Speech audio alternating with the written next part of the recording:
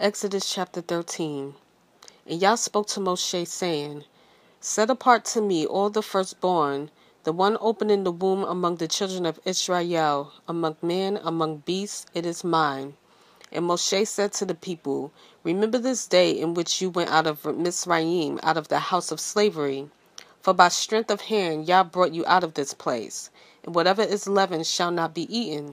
Today you are going out in the new moon Abib, and it shall be when Yah brings you into the land of the Canaanites, and the Hittites, and the Amorites, and the Hivites, and the Jebusites, which he swore to your fathers to give you, a land flowing with milk and honey, that you shall keep this service in this new moon. 7 days you shall eat unleavened bread, and on the 7th day it is a festival to Yah. Unleavened bread is to be eaten the 7 days, and whatever is leavened is not to be seen with you, and leaven is not to be seen with you within all your border. And you shall inform your son in that day, saying, It is because of what Yah did for me when I came up from Mizraim, and it shall be as a sign to you on your hand, as a reminder between your eyes, that the Torah of Yah is to be in your mouth. For with a strong hand Yah has brought you out of Mizraim. And you shall guard this law at its appointed time from year to year. And it shall be, when Yah brings you into the land of the Canaanites, as he swore to you and your fathers, and give it to you, that you shall give over to Yah every one opening the womb, and every firstborn that comes from your livestock. The males belong to Yah. But every firstborn of a donkey you are to ransom with a lamb. And if you do not ransom it, then you shall break its neck. And every firstborn of man among your sons you are to ransom. And it shall be when your son asks you in the time to come, saying, What is this? Then you shall say to him, By strength of hand Yah brought us out of Mizraim, out of the house of bondage.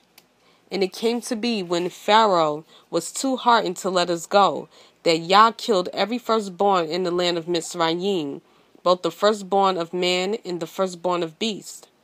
Therefore I am slaughtering to Yah every male that opened the womb, but every firstborn of my sons I ransom. And it shall be as a sign on your hand, and as frontlets between your eyes, for by strength of hand Yah brought us out of Mizraim. And it came to be, when Pharaoh had let the people go, that Yah did not lead them by the way of the land of the Philistines, though that was nearer. For Yah said, Lest the people regret when they see fighting and return to Mizraim. So Yah led the people around by way of the wilderness of the Sea of Reeds. And the children of Israel went up in fives from the land of Mizraim.